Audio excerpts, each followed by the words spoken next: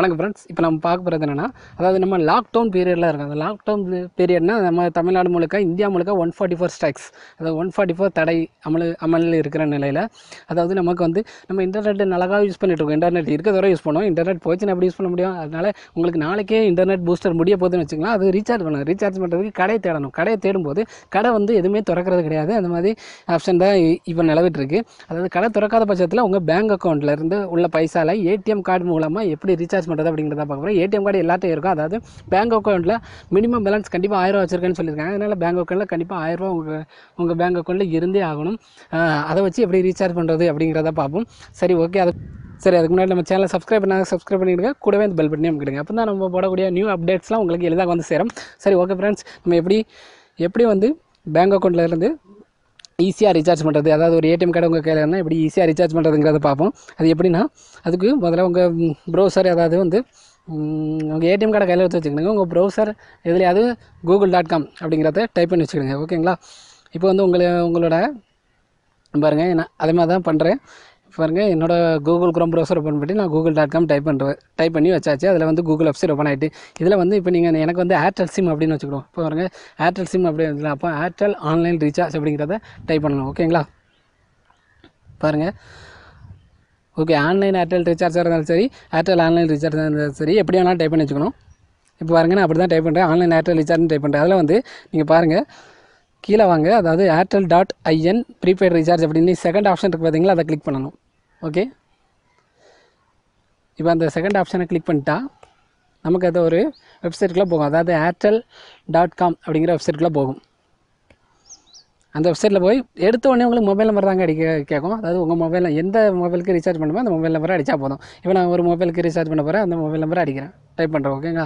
இப்போ அந்த மொபைல் நம்பரை டைப் பண்ணியாச்சு. இப்போ டைப் பண்ணது உடனே ரெக்கமெண்டட் பேக்ஸ், அதாவது இந்த மொபைலுக்கு என்னென்ன பேக்ஸ், அது ஆல்ரெடி உங்களுக்கு எந்த பேக்ஸ் போட விரும்புகிறீங்களோ தெரிஞ்சிருந்தால் அதில் அமௌண்ட்டை டைப் பண்ணிக்கலாம். இல்லைனா ரெக்கமெண்டட் பேக்ஸ் அப்படின்னு சொல்லிட்டு ட்ரூ அன்லிமிட்டடை கிளிக் பண்ணலாம். அதாவது ஏர்டெலுங்கிறது ஏர்டெல் இந்த மாதிரி வரும். வோடாஃபோன் ஐடியாலாம் ஒரு வித்தியாசமாக வரும். அதையும் அப்புறம் பார்ப்போம்.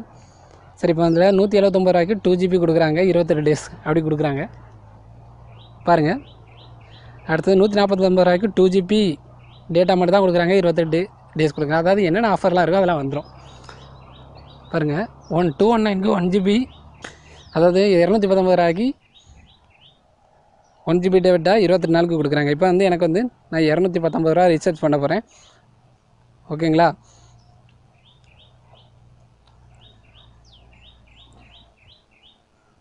பாருங்கள், 219 ரூபாவை நான் கிளிக் பண்ணியாச்சு.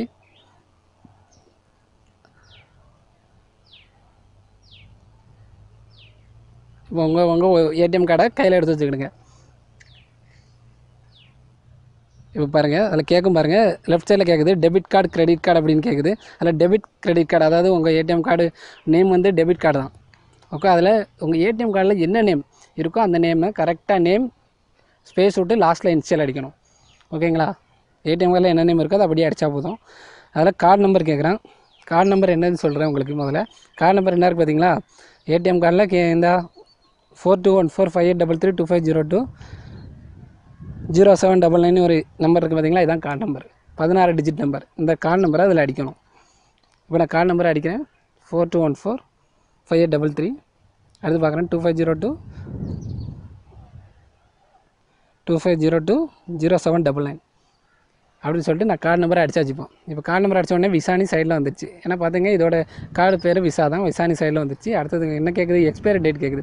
எக்ஸ்பைரி டேட்னா என்னென்னு பாருங்கள். இப்போ கார்டை நான் ஓப்பன் பண்ணுறேன்.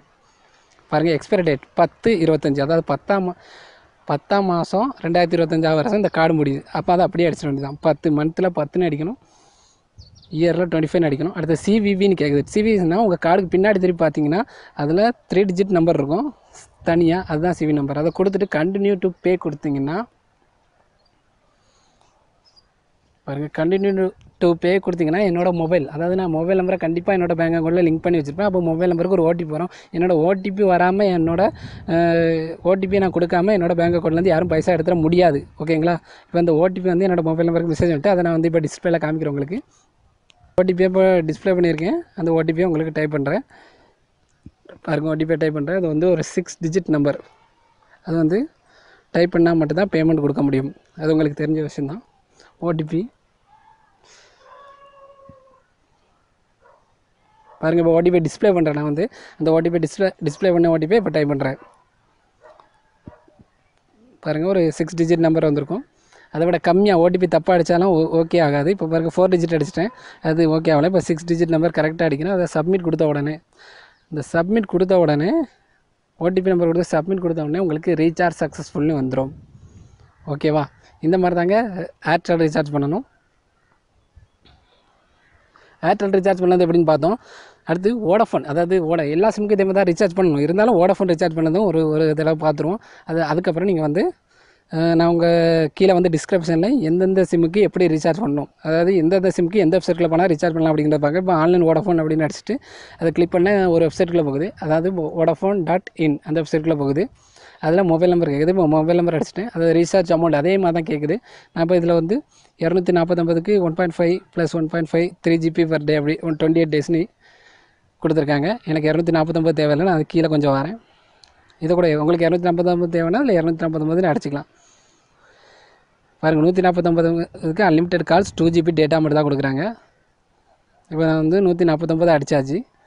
எனக்கு 2 GB டேட்டாவே போதுமானது அப்படின்னு சொல்லிட்டு அடித்தாச்சு. 149 அடித்தா 2 பூஸ்ட், அதாவது 2 ஆஃபர் மட்டும் வருது. அதில் அந்த ஆஃபரில் பை நோ அப்படிங்கிறத கிளிக் பண்ணிட்டேன். பை பேக் அதை கிளிக் பண்ணோடனே இப்படி தான் வருது. அதே தாங்க கார்டு கேட்குது, கார்டோட நம்பர் கேட்குது, எக்ஸ்பைரி டேட் கேட்குது, சிவிவி நம்பர் கேட்குது, மொபைல் நம்பர் கேட்குது. அதாவது எந்த மொபைல் நம்பரை நீங்கள் வந்து பேங்க் அக்கௌண்ட்டில் ஆட் பண்ணியிருக்கீங்களோ அந்த மொபைல் நம்பருக்கு ஓடிபி போகும். அந்த ஓடிபியை கொடுத்தா மட்டும்தான் ரீசார்ஜ் ஆகும். இந்த மாதிரி தாங்க ஈஸியாக ரீசார்ஜ் பண்ணிக்கலாம். இதே மாதிரி தாங்க ஏர்டெல், ஐடியா, வோடாஃபோன், யூனிவர்சல் அப்படி நிறைய செல்லுக்கு ரீசார்ஜ் பண்ணிக்கலாம், நிறைய சிம்முக்கு ரீசார்ஜ் பண்ணிக்கலாம். அதில் எந்தெந்த சிம்மோட ரீசார்ஜ் பண்ணுற வெப்சைட்டை நீங்கள் கீழே டிஸ்கிரிப்ஷனில் பார்க்கலாம். ஏன்னா டிஸ்கிரிப்ஷனில் நான் கொடுத்துருக்கேன். நீங்கள் அந்த டிஸ்கிரிப்ஷனில் டேரெக்டாக கிளிக் பண்ணி கூட ரீசார்ஜ் பண்ணிக்கலாம். ஓகே ஃப்ரெண்ட்ஸ், இது மாதிரி பயனுள்ள வீடியோவை இன்னும் போட இருக்கிறேன். அதுக்கு நம்ம சேனலோட இணைந்துருங்க. நம்ம சேனலை இது வரைக்கும் சப்ஸ்கிரைப் பண்ணுங்க, கூடவே அந்த பெல் பட்டன் வைங்க. அப்போ தான் நம்ம போடக்கூடிய வீடியோ உங்களுக்கு எளிதாக கிடைக்கும். தேங்க்யூ ஃப்ரெண்ட்ஸ், பாய்.